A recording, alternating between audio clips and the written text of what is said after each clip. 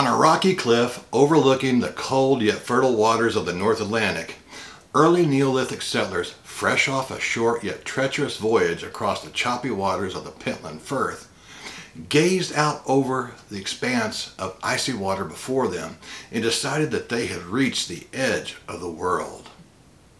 Although there's no record of this event, it's assumed to have taken place because in 1850 a tempest struck the Orkneys in Scotland and blew away sand dunes and their scant grassy cover, exposing a tiny hamlet that archaeologists named Skara Brae, or Skara Brae with the Scottish brogue. It was a permanent settlement of perhaps 50 to 60 people living in sandstone houses with walls that protected residents' private sleeping and living quarters from neighbors and frequent hostile and deadly elements. Evidence found there reveals that these early Arcadians enjoyed a well-balanced diet of corkfin wrasse, mussels, oysters, and red brim from the shallows. They cultivated wheat and barley and raised cattle for milk and meat.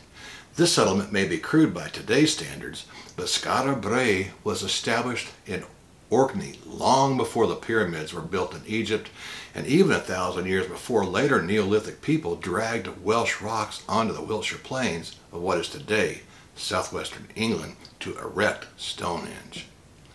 At 5,000 years old, Skara Brae is not, however, the oldest settlement found in Britain and Ireland. But like the oldest settlement, it's located close to the sea. The oldest known settlement in Britain and Ireland is located at Mount Sandal in Northern Ireland near the banks and mouth of the River Bann.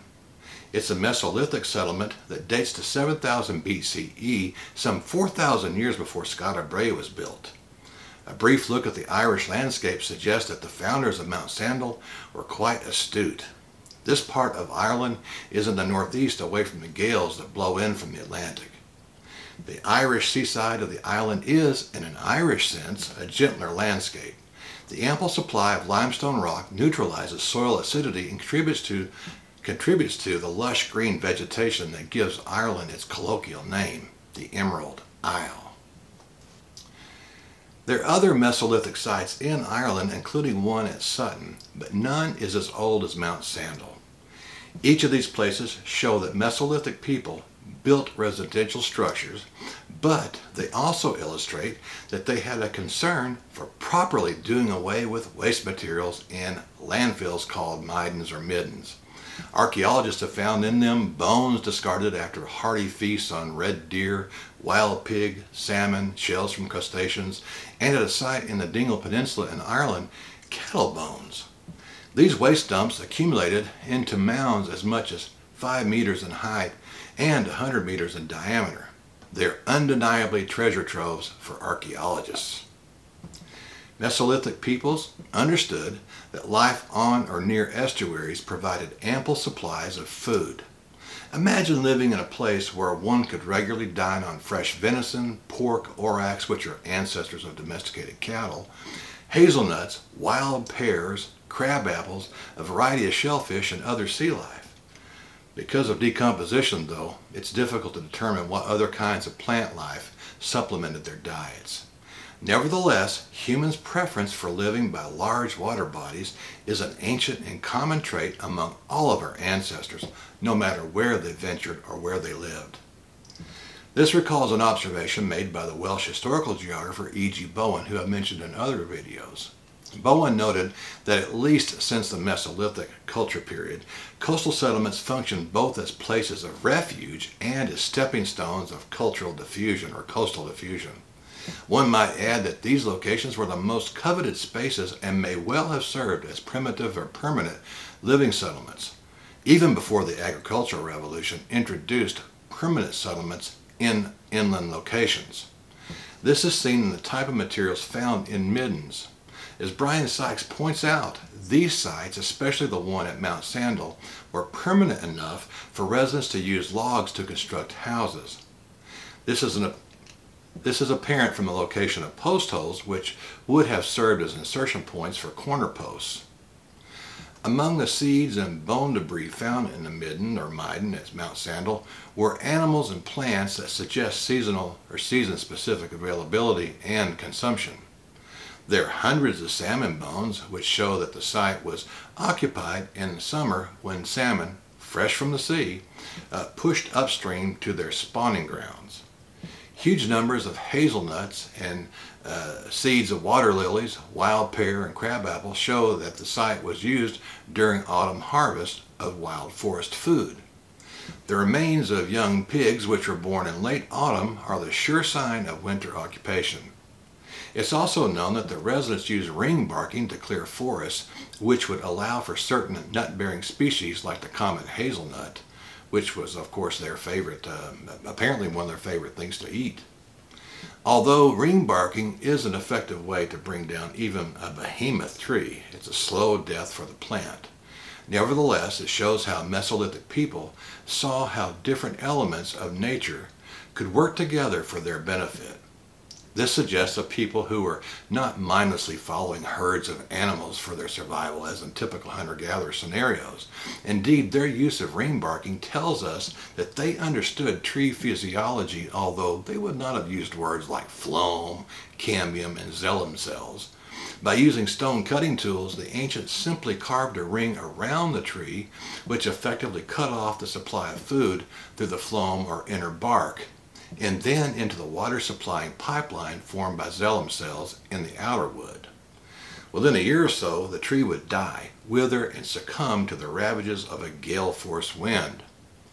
The felling of trees allowed sunlight to penetrate newly opened spaces in the forest canopy, providing opportunities for new growth and browsing material for red deer and roe deer, as well as new growth of hazel shrubs, their source of their favorite nuts. Fabricating felled trees into useful timber for building and cutting larger logs into smaller pieces for fuel to heat homes and cooking in large pits required a reliable source of material suitable for cutting woody tissue as well as for butchering flesh and scraping animal hides. Flint and the River Bann area also added to the local environment's cornucopia of life-sustaining resources. The river watershed indeed provided local Mesolithic people with ample supplies of flint buried in chalk layers. Archaeologists have found flint from Mount Sandal area in a few other places. Their discoveries certainly suggested that cultural diffusion occurred from Mount Sandal, but it may also show the extent of the hunting grounds of the semi-permanent people who enjoyed life centered at Mount Sandal. Flint materials from this part of the island have been discovered down the east coast of Ireland, including in Dublin Bay, and further east about halfway across the Irish Sea on Ellen Vannin, the Gaelic name for the beautiful little Isle of Man, and one of the sources of my surname Van. Flint from the River Bann area has also been discovered by archaeologists along rivers and lakes headed southwestward into Canute. The evidence certainly hints that some Mesolithic peoples, at least at the edge of the European world, were living in a virtual Garden of Eden long before Neolithic farmers arrived from the Near East. The settlement at Mount Sandal was 2,000 years old when the agricultural revolution arrived in western France. Ample evidence from coastal areas in East Asia show that early people made similar uses of such places. When Mount Sandal was flourishing, a similar village named Hamudu was built on an estuary in what is today eastern China. Archaeological evidence found at Hamudu is dated to about 5000 BCE or 7100 years before the present, about 2000 years before Skara Brae was established, and just after Mount Sandal was established.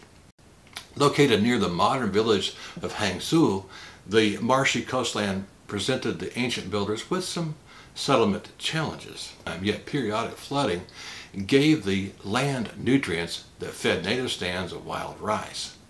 Hamudu and Mount Sandal are located at opposite ends of the Earth's largest landmass, Eurasia, but in the larger period of human existence, the similarity in their ages is remarkable. These villages were not products of Neolithic farmers from the Near East. They were built by people who clearly understood a great deal about their environments. and chose sites that offered similar resources. Given that genetic research shows that Europeans and Asians share common ancestors who lived in Central Asia about 40,000 years ago, it's almost as if their offspring had raced away from each other in opposite directions. If building a village at the edge of the world was their goal, it would be difficult to declare a winner. Their ages are similar to each other. Thank you for joining me today on The Vantage Point. I look forward to seeing you again. God bless you and yours. Bye-bye.